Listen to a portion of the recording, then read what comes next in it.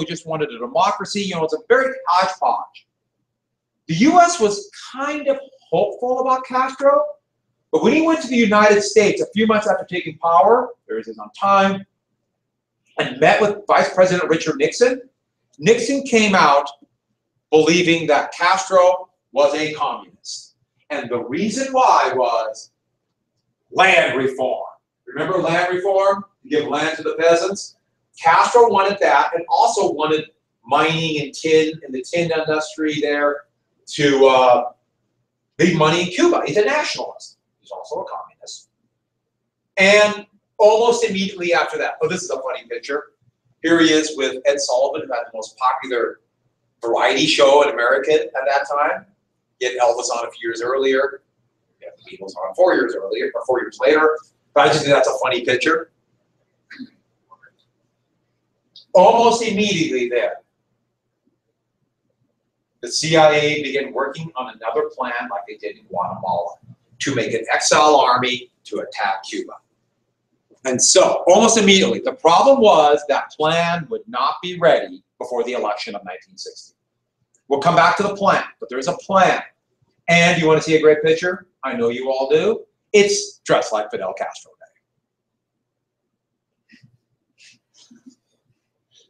It took those kids months to grow those beards. That's a great picture.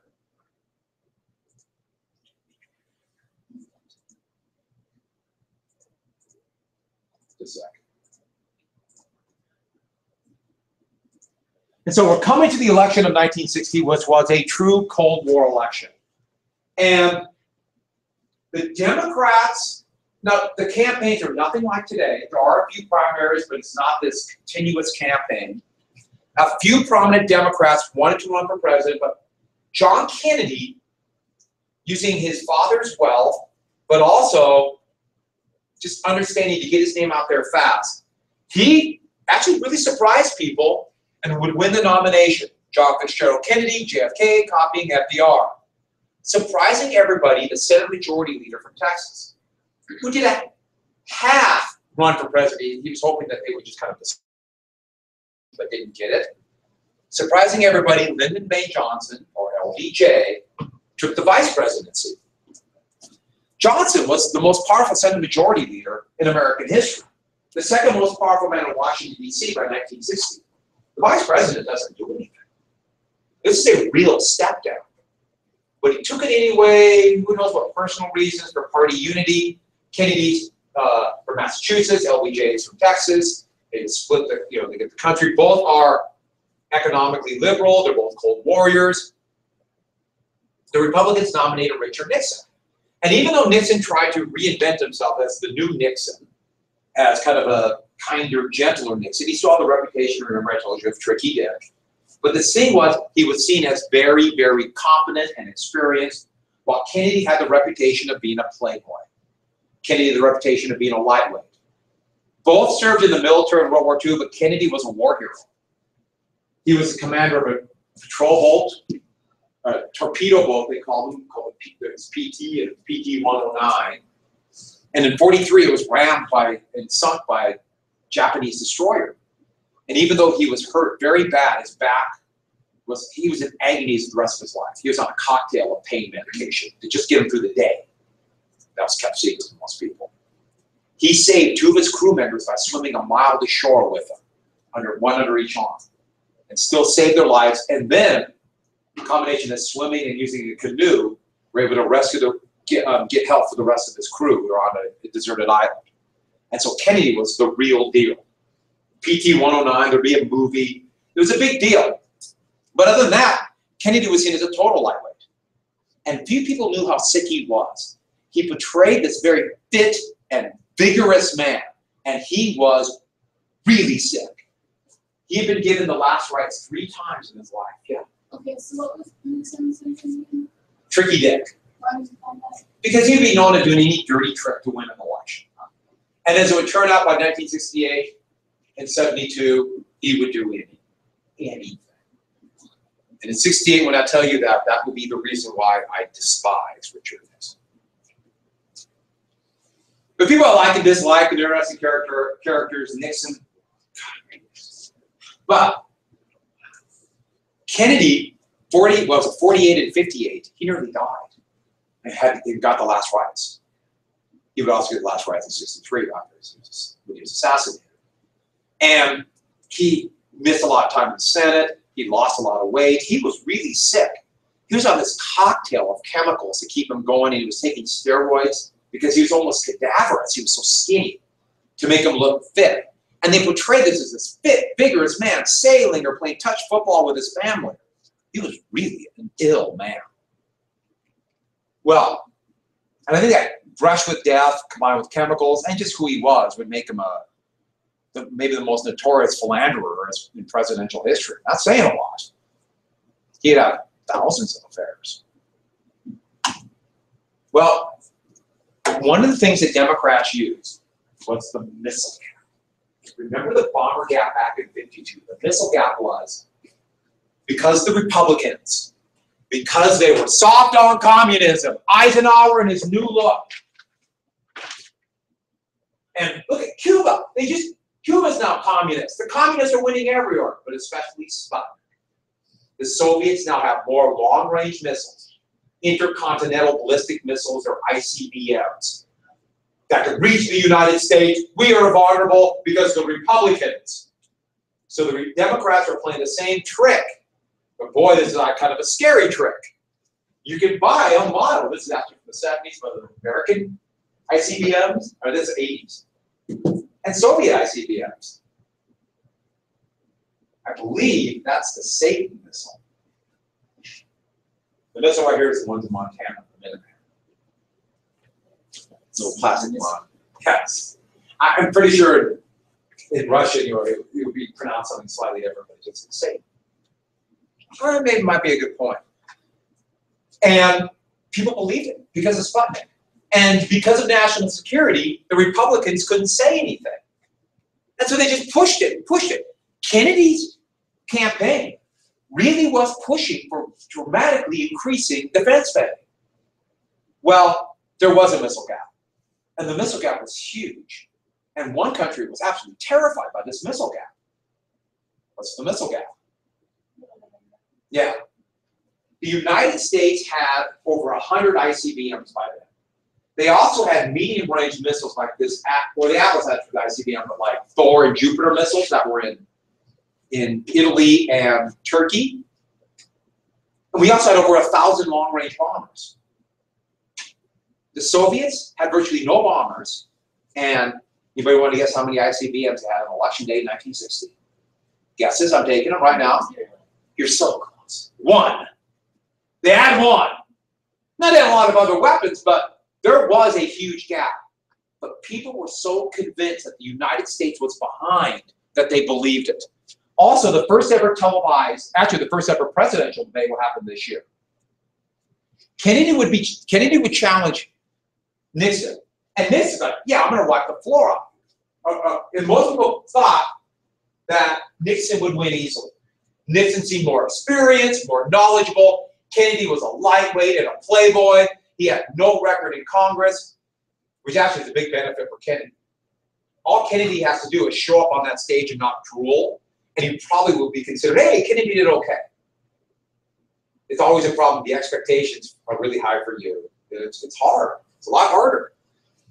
But Nixon accepted this, and this will forever change politics. This debate is going to show how television will shape images and make individual campaigns much more important than ever before.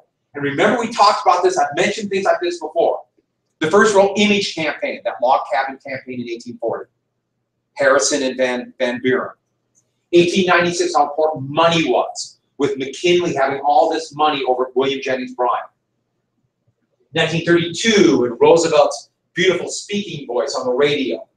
52, and Eisenhower using those first television ads, and now this. This will complete the circuit. If you have the money, if you can get your person on there and mold him, you can win an election. So let's watch just a little bit of this. This is from The American Experience on Richard Nixon, so it just covers a little bit of it. As he mapped out an ambitious 50-state campaign, Which he was a was mistake. challenged by his opponent, John F. Kennedy, to a series of televised debates, the first in American history. Even when hospitalized for 2 weeks with a knee injury, Nixon remained confident, anxious for the debates to begin, eager once again to use television to talk directly to the voters. At the time, there was a feeling that this overall might be a mismatch. Nixon was the candidate who had more prominence, who had been a member of the House, a member of the Senate, and the Vice President of the United States. Kennedy, he didn't have a particularly strong reputation in Congress. There was some feeling that he was, to some extent, a playboy, that he wasn't too serious a senator. Oh yeah. So no I doubt think people about felt that Nixon had the edge. And I think Nixon felt that he had the edge. it. Oh yeah. The candidates need no introduction. The Republican candidate, Oops. Vice President Richard M. Nixon, and the Democratic candidate, Senator John F. Kennedy. According to rules set by the Now, a couple things about this really quick. First off, when Nixon was getting out of his limousine, he banged that knee, and it's in agony. He is just like, oh, it was killing him. And he lost 20 pounds, so a suit is a little big on him. And the style of suits in the late 50s, early 60s were tan or gray suits. He has a gray suit because that's what people wore. But think about it, especially on black and white TV. Doesn't he almost blend in? Looks like he has a disembodied head kind of floating there. And both men said, they made a big deal, we're not going to wear makeup. We're men. Men don't wear makeup. Well, Kennedy, they snuck into the bathroom and they put makeup on him. Because TVs, the cameras catch everything. Especially today, but obviously then too. And then Nixon, well, Nixon has another issue. He is pale, I guess pale from being in the hospital, but also he's one of those guys that had a 5 o'clock shadow. You know what I mean? You know, did that old slight beard. In fact, he's really had a thick beard. He basically grunted and there would be a beard. And so he constantly had this worry that it would start kind of getting darker, especially on a white face. You're really white, pale. You ever heard of Nair? It's a really nasty chemical that mostly for women now, but it kind of dissolves hair. Well, they had something where they use the same chemical called shave stick. And think about like a stick deodorant, and a stick like that, and you would smear it on your face. And supposedly it kept down to 5 o'clock shadow. I think it just made you stink because it smelled really bad. Well, they put that stuff on it, thinking that would reduce the shadow. Think about putting white paste on already a pale face. And then Nixon had another issue that a lot of people have. He sweated a lot. People sweat. But with all the lights, relatively primitive to our point of view, TV cameras and all that light, think how hot it would be. So when Nixon got up there, all these things are happening. He started talking. He already looks pale and just kind of just bad. And then he started to sweat. And then the shave stick started to kind of shimmer. We'll see a couple where his face is kind of shiny. Then glop started falling on the suit. People started calling up their local TV stations and saying, my God, help this man, he's dying. This is going to have, up to this time, the biggest TV audience in history. This debate is a big deal. What's the biggest? It's not anymore the biggest. What are the two biggest? No, Obama's not even close. It's just relatively big now. But back then, we only had 3 networks. One was brand new, called ABC. The Beatles on Ed Sullivan. And then the landing on the moon. Make sense? I thought you meant debate, yeah. Oh, no, not debate. Oh, I thought you meant debate. Yeah, no, debates now don't even come close. That's why I said Obama. Oh, I'm sorry, I said that on TV. I thought maybe in like Obama's, like I was thinking inauguration. Yeah. Who is sick, Nixon or Who is what? who's sick? Well, Nixon has his own staph infection, but JFK is actually a very ill man. Oh. But he looks very healthy. He's juicing. He's on steroids. He'd be suspended today. Can you not be on steroids during president? Yeah, I'm just joking. Well, yeah, I know that's what candidates themselves, each man The should Nixon-Kennedy debates would forever change the way Americans chose their presidents. Political rallies and old-fashioned handshaking became much less important than the image on the television screen. That stuff just- You must understand that Nixon himself had said, I don't want any makeup on for these particular debates. What I tried to explain to Dick was he has this certain characteristics of his skin where it's almost transparent. And it was a very nice thought to say, you know, I don't want any makeup, but that he really needed it in order to have what we would call even an acceptable television picture. And of course, JFK, here he'd been riding in motorcades all over California with the top down. He looked like a bronze warrior when he came into Chicago. He really did. Mr. Nixon comes out of the Republican Party. He was nominated by it. And it is a fact that through most of these last 25 years, the Republican leadership has opposed federal aid for education, medical care for the aged. I know what it A means little to like be poor. FDR. I know what it means to see people who are unemployed. I know Senator Kennedy feels as deeply about these problems as I do. But our disagreement is not about the goals for America, but only about the means to reach those goals.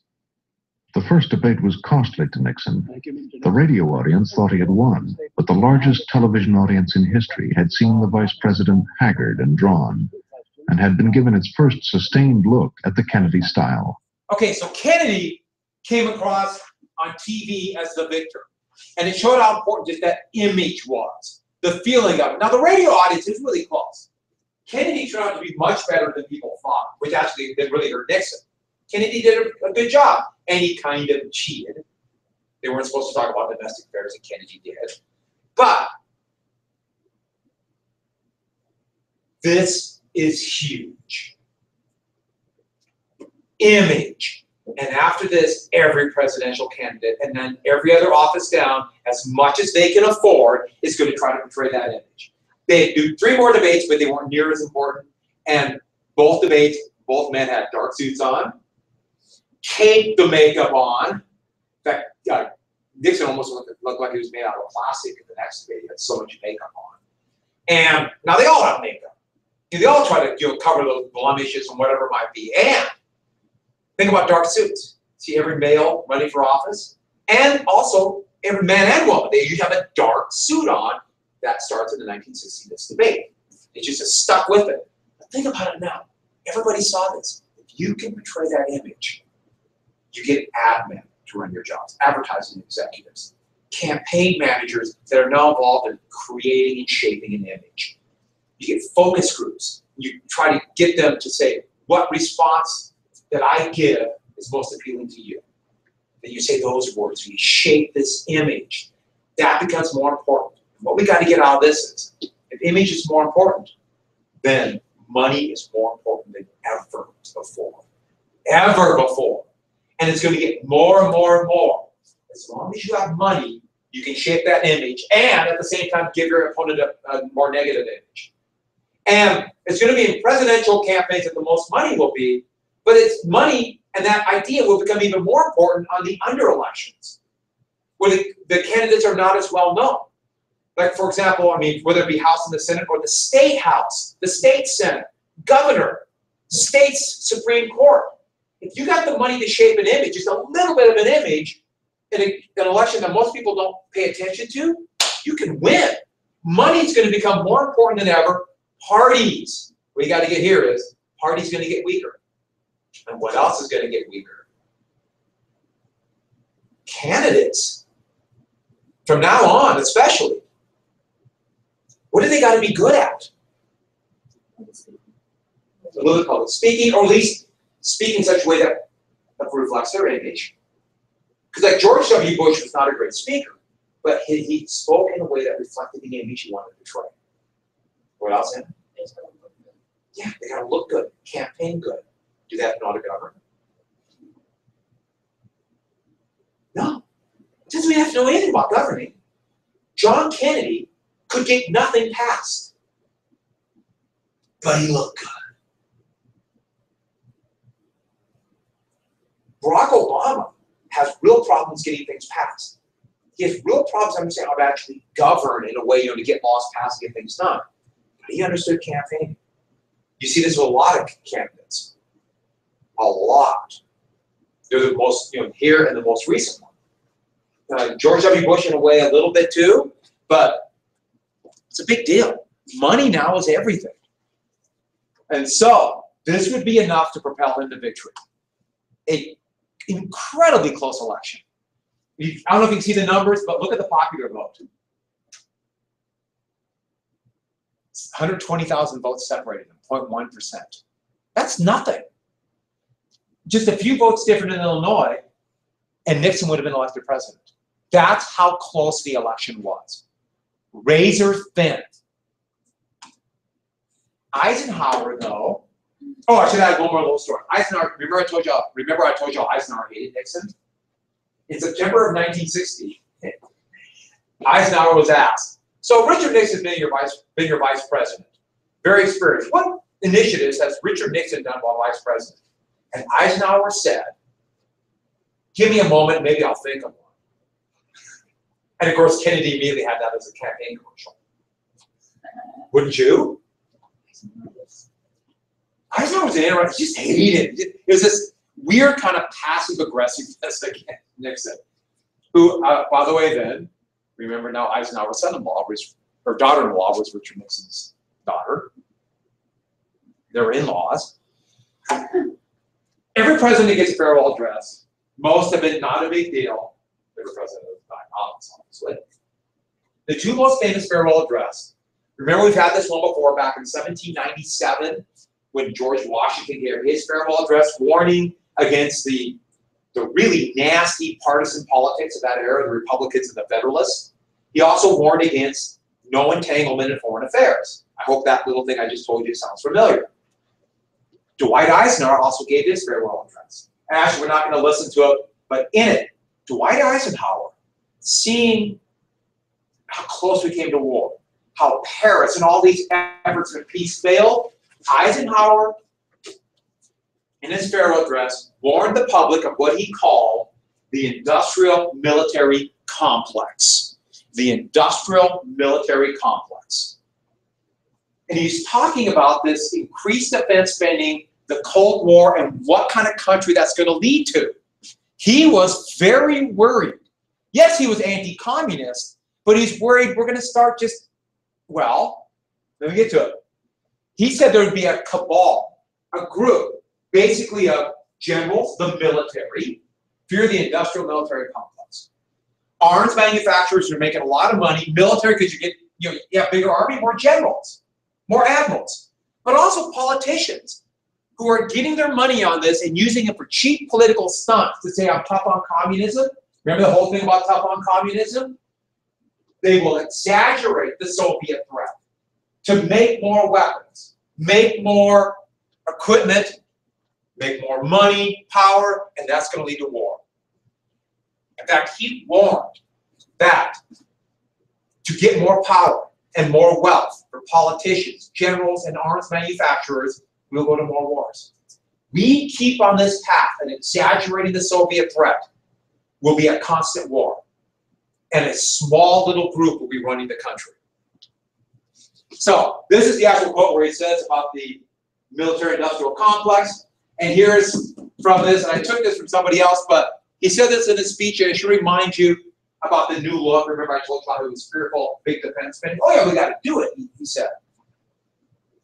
He was very worried about the future. And some listened, but for the most part, nobody listened. Because nobody wanted to be accused of being soft on what? And now, today, it's soft on what? Yeah. And we greatly exaggerate the threat today. In fact, basically, after the Soviet Union disappeared, we found new threats. We greatly exaggerate the terrorists and the threat from ISIS. ISIS is the one that just blows me away. This horrible little group of cutthroats and pirates, awful people. But they are absolutely no threat to the United States of America. You know, we're the most powerful country in the world. I mean, there are a bunch of animals that if we want stability in the Middle East, we're probably going to have to help figure out some way for them to get rid of them. And they are actually winning against ISIS. ISIS is crumbling. But exaggerating, people are talking about that fear. I was sitting at the Chico Hot Springs, and the people across from us were eating. They're from California, and they had kids going to balls. And so I hear them talking, and they're going, "Well, you don't want to go to Germany. You know, ISIS will get you. And, you know, ISIS is attacking all over California now." What? I mean, they're just so scared of them. Yeah, they're terrorism is an issue, it's a threat, but they're not going to defeat the United States. You've got to be realistic and honest. And he warned against it. Well, JFK's president. And JFK, his program, great idea, the New Frontier. Well, I'm not saying that the program is good, you make up your own mind about that, but New Frontier because it's implying new, different, exciting. He's the youngest man ever elected president. First president born who wasn't born in the first president born in the 20th century. But it also reminds you of the New Frontier is continuing the, and yeah, the Democrats will make a conscious decision in the early 70s to go away from the New Deal. Boy, I would argue politically that was a terrible mistake. But anyways, this is the basic idea of it. He had a long list of things. This should remind you of the New Deal, the Fair Deal, civil rights. Medicare would be health insurance for the elderly. He's being cautious, not health insurance for everybody, one step at a time. Because elderly, health insurance for them, significantly more expensive. Because they need more health care. Education. White flight was already really affecting cities. Raised the minimum wage dramatically. It's been stagnant throughout the 50s. Nothing like today. Tax cuts, but Keynesian tax cuts that would be designed for the most part to continue or to give the tax breaks to lower tax levels. Anti-poverty, but also a massive increase in defense spending. That was the New Frontier. It's very much a continuation of Truman and FDR. Yeah. He wanted to increase the defense spending. Yeah, dramatically increase defense spending. Yeah, Eisenhower, remember what I said, no one listened to Eisenhower. But the reason why is Eisenhower turned out to be so prophetic in so many ways. Look in the newspaper, there's a plane called the F-35. It's in the paper today. And they're trying to say, oh, we finally got the plane to work. We're just building it. It's a $391 billion program. And the plane is an absolute disaster. But they're still pushing making this thing because people are making a lot of money. That's pretty amazing. It's supposed to replace bombers. That actually the old bombers are better and old fighters are better. It's shocking. But that's the industrial military complex. What? What's new about it? Well, it was supposed to like do everything, have one engine that's really powerful, have all these avionics. It could turn out to be the worst disaster of a military expenditure in history. We got a lot of them. We made a lot of really bad stuff. Worthless. But that is it. Should tell you two things. First off, to give you an idea how much parties have changed because of money and influence of that and how parties have changed, Kennedy, who economically is, we consider, very liberal economics, very Keynesian, very pro-civil rights. To idea economically, he would be very comparable today to, even know a candidate? Yeah, Bernie Sanders. In some ways more liberal than Sanders, some ways more conservative. And he was very mainstream of the Democratic Party then. He's significantly more liberal than Hillary Clinton. And, well, put it this way, Nixon's significantly more liberal than every Republican. Significantly. During the Great Depression, that era, the country was much more liberal. People within the United States, the actual people might not be, it's actually pretty similar. But the leaders of both parties are very conservative compared to that. And Kennedy was horrible at getting bills passed. He could not work with Congress. He could, LBJ, who was some master of it now, no one cares about, he's vice president. Which one of these passed? Defense. That's it. The only one he got. Kennedy would get his defense built up. The largest peacetime military buildup in history up to that time. And the second largest in history. The largest was during the Reagan administration in '81. A massive buildup in defense.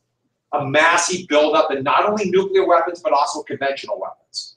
And Kennedy loved these new units. Back then you saw what's called commandos all the time, a buildup of Rangers and special forces. They dubbed after the hats they wore. What hat did they wear? Special Forces, anyone know? Green berets. They don't want copies of French. They got to wear berets. And the Kennedy loved that stuff. There's a myth that's going to happen by the late 1960s that exists to this day that if Kennedy would not have been assassinated, the U.S. would not got involved in the Vietnam War. And he would have ended the arms race. There's absolutely no evidence of that. Kennedy was a Cold Warrior and he was a politician. He couldn't afford to look soft on communism. It's hard to even comprehend Kennedy doing significantly different than LBJ did, which is also, looking back at it, then very sad. Well, moving on, defense spending. There would be a couple programs that actually show great promise, especially Alliance for Progress. Alliance for Progress, and this is in Latin America where this is, this picture, but it's going to be to help these third world developing countries build up their economies. And it's related to the Peace Corps, which was a tiny program but had a lot of publicity, where young, energetic, intelligent Americans would go all over the world, the developing world, and help educate and modernize these countries. And they had limited success. Here is Kennedy meeting with the first Peace Corps volunteers. They both, though, got to be clear about it, intensely Cold War programs, anti-communist. Think about it. We send the young, the best and the brightest from America, and makes the American system look good, don't become communists. We help build up their economies, they don't become communists. These are Cold War programs. Alliance for Progress would be blown away by the catastrophe that's going to be the Vietnam War. But the Peace Corps is still around. And it's still very much a propaganda arm of the United States Army, even though it does, it's very small, but does good things. I remember looking into it, but for various reasons I decided I did not want to do that. Mostly fear of parasites. I used to be absolutely repulsed by the idea of just, I like parasites, though, kind of cool. No. And especially the flies in Africa, like tsetse flies in Atlanta, you lay the eggs inside you. Then the larva grows and then pops out. I decided I could not take it. Has anyone ever seen that? Thought someone went to Africa, came back and showed me, going, boop, larva pops out. Ah! Yeah, totally alien. You never told us what happened to this song. I will, but I'll say it. I'll say it. But what?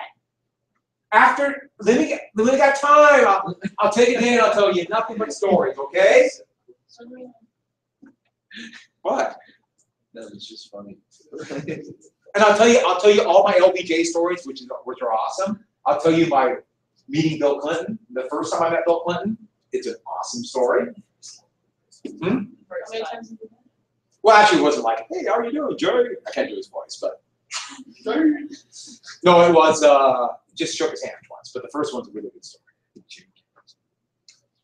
Ms. Bosch was part of the Peace Corps, by the way, for example, and a few other. You know, it's a really neat thing. I thought about it, but then I didn't. Also, Kennedy, the space race. Remember, I told you about NASA. It's a defense program, and this became a big part of the Cold War.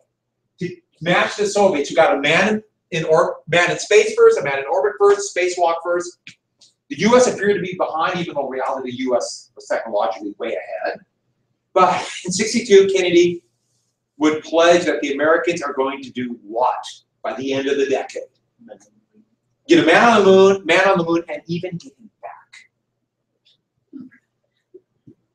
Yeah, there was talk about, well, what if we just get some guy, you know, to take one for the team, so to speak, and just get him back. And then they decided, no, that would look really bad.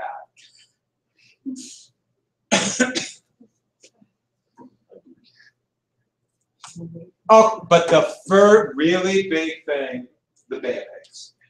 When Kennedy was president, it's called the Bay of Pigs incident, and that was that CIA operation to attack Cuba. And it's April 1961. Kennedy didn't like this program. Not that Kennedy didn't like secret programs. He liked these kind of secret operations. But it's not his program. If it fails, he'll get all the blame. But they assured him it would work. So, April, they attacked a little bay here called the Bay of Pigs. And the assumption was the Cuban people would rise up and join the exile army. The CIA was equipping them as all a secret operation, even though Cuba knew he was doing it. It didn't work. The people joined Castro, and there's Castro at the front. 61.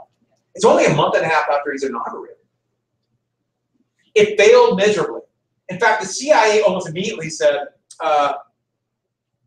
we need the Navy. We had a couple aircraft carriers off the coast. We need them to start bombing. And Kennedy refused, basically realized this might be World War III. Kennedy is going to be then bitterly attacked for being soft on communism. And he would take all the blame for Bay of Pigs. And the thing was, from the Bay of Pigs on, Kennedy had to prove he's tough on communism. In fact, this is going to be his biggest issue. Every speech, he's going to make sure that he's tough on communism. The last speech he was going to give in Dallas, Texas in 1963 was going to be bragging about how well things are going around the world, especially South Vietnam, because he's tough on communism. He didn't want to be accused, like Truman was, in losing China. Bay of Pigs was a disaster. But now, don't forget, Castro is very afraid of invasion now, isn't he? You might want missiles. There's political cartoon, you get it? The Cuban cigar blowing up in his face. Aha! All right, so, in June of 1961, Kennedy and Khrushchev met for a planned summit, kind of a makeup for the disastrous Paris summit back in 61. Kennedy and Khrushchev met, and it was awful. It was a terrible disaster. Kennedy tried to look tough, and he wasn't going to be back down. He wasn't going to let Khrushchev back it down. Khrushchev thought he could bluster and bluff Kennedy and make Kennedy look weak. When they walked out, it looked like war was even closer. It wasn't just the U-2 crisis. It wasn't just Cuba. It was also Berlin. Berlin was a big issue. And so the last thing for today, we're coming up to what's called Berlin, or what it's called the brain drain. At this time, hopefully I get this done when the bell rings. So I got like a minute, right? At this time, the rule was East and West Berlin didn't have a border. You could go back and forth. It was the only place behind the Iron Curtain where you could do this. And so what's happening, it's why it's called the brain drain. Young, intelligent, well-educated people realizing that the promises of a socialist world behind the Iron Curtain was a lie. It's actually an awful totalitarian state. They were crossing into the West and not coming back. It started with a couple hundred a month at the end of the 1950s. By 1961, over 1,500 a month. People from like Poland or Czechoslovakia were going there. Khrushchev is Castro. All right, tomorrow, Cuban Missile Crisis, Kennedy's assassination, and into Vietnam.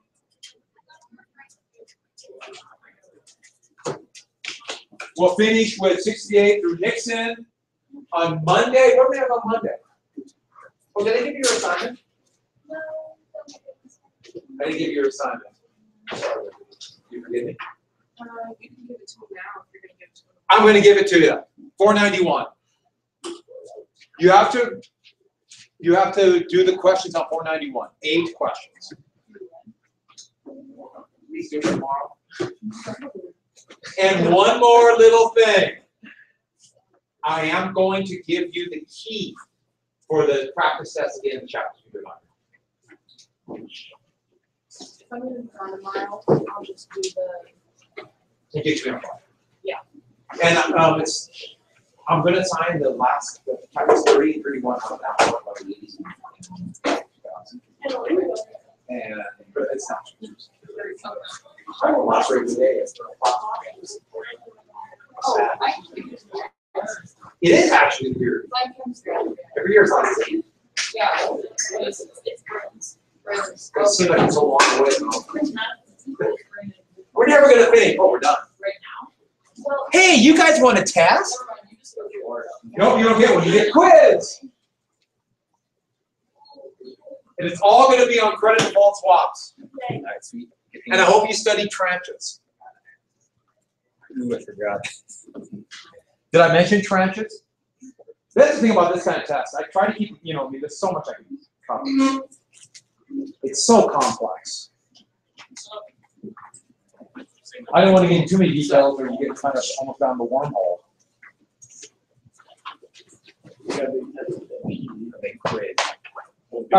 Dexter, we had a meeting of the council. The council met. And you failed. You've got hit up now. Here's your bride. But it's a bride. Can I do the Zodiac Killer and get an A on the test? Yeah, one or the other. Why my stories in Malta? Yeah. Well, there's the idea.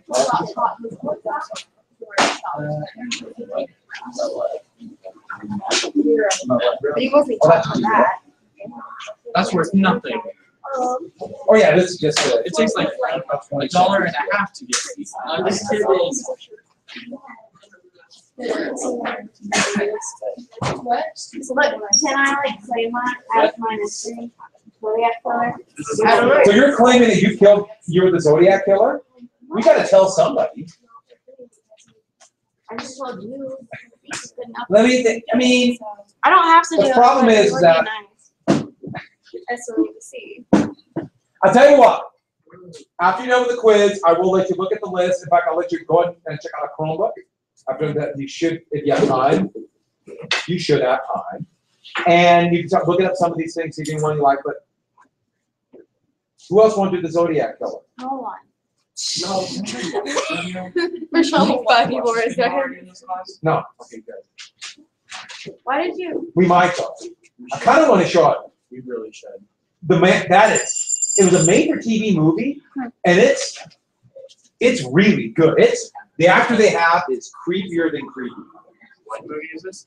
It's called Helter Skelter, about the Manson killing. It's one of the best I've seen on you. Most of them are pretty sensational. It does a really good job. It focuses on the actual arrest. The prosecuting attorney did a book called Helter Skelter. What's Helter Skelter, by the way? It's a fairground slide in Liverpool, little kid slide. That Paul McCartney wrote a song about on the White Album.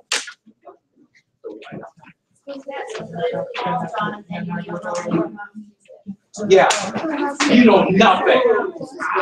It's called the White Album because it's.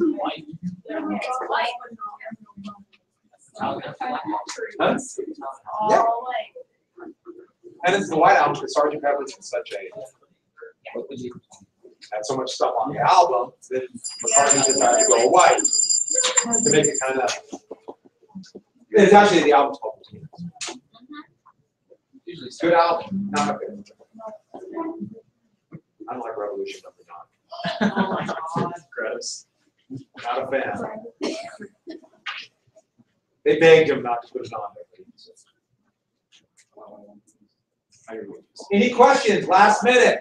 You will need a sheet of paper. Are there any like short ideas? Yeah. Only 3. Don't whine. You said there was 1 year or Europe class on being hit You attacked That's me. what I was told. He was watching other periods later that. Actually, I was mad at me for not warning you. That's what And I made it very clear. I wanted like Secret Service to jump in front of me and take the wad of paper. Take one. when I came in doing that, I was thinking. All right, are there any last minute questions? Cole. How are you? Huh? How are you? Yeah, I'm doing not bad, you know? Look, I get to see you almost every day. All right, when you're done, pick up. This is a bunch of mysteries and your assignment. Oh, go and take out your worksheet for inequality draw and do turn that in right now. I'll make a trade with you. You can write on this. You can. Don't put answers down though. Just draw pictures. Be kind of abstract. Oh yeah, you can write on. You can do yeah. You're what? You need paper? Oh, just get it out. It's only, I think, 22 matching. And then, when you're done, go ahead and just take, I'll let you borrow a Chromebook, you can start looking through them, and then I'll answer questions when everyone is done. my ancestor wants to. Oh, good, okay. It's just right with it. Yeah, I have 2 questions. 7 and the square root of Cleveland. Yes. No, like I was looking at somebody else's too, and a couple of them like Yeah. were on there. Oh, yeah. I didn't answer those. I did this. There's some questions. I should have asked that question. I totally forgot I did that. So it's not a big deal. I didn't even think about that. Oh, I should answer that question. And I typed it. All right. Here we go. And there's a lot. I picked, when you get this sheet, I picked a number of mysteries. Some are really famous ones. Some are a little bit more obscure. There's a lot of other mysteries, but there wouldn't be enough information I thought to do a presentation. So I tried to narrow it down. But there's a couple pretty good ones from Montana. They're pretty serious, but I just frankly wouldn't get enough information. Unless you want to do all of them. Yeah, I can tell you.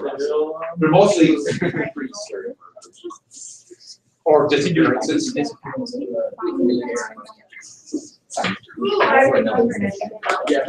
some really, all right.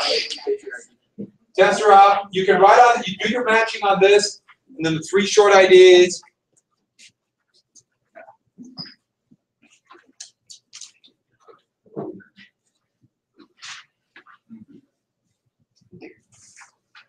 I'll only give you 3 in this row. Tyler, go back.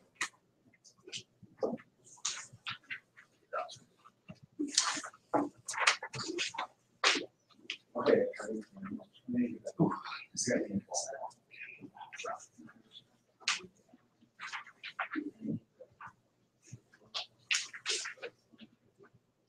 Okay.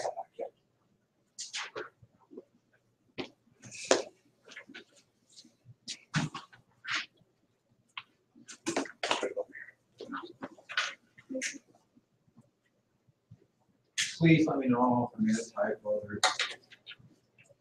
Yes.